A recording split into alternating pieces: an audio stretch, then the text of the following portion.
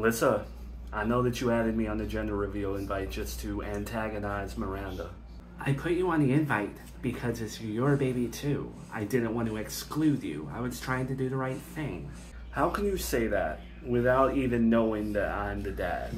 Okay, can we just cut the crap with that? I know in my gut that you're the father, and you're forgetting the fact that I invited Miranda. Like, I tried to do the right thing there too. I know you invited her, but why did you invite her? Just to piss her off, to be spiteful? You always told me to take the high road, and your mom tried to make me a better person, and that's exactly what I was trying to do. You're not taking the high road because I know how you talk to her. I know about your phone call. Okay, I honestly don't need this. You know what you need to hear right now? You need to hear the facts.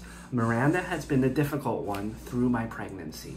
Okay, picking up your phone, antagonizing me, and having a problem with everything that you do when it comes to my pregnancy, whether it be driving me to the prenatal, going to my prenatals, and now this. I invited her, I put you on the invite, I did everything right. She's the difficult one. I'm willing to work with her.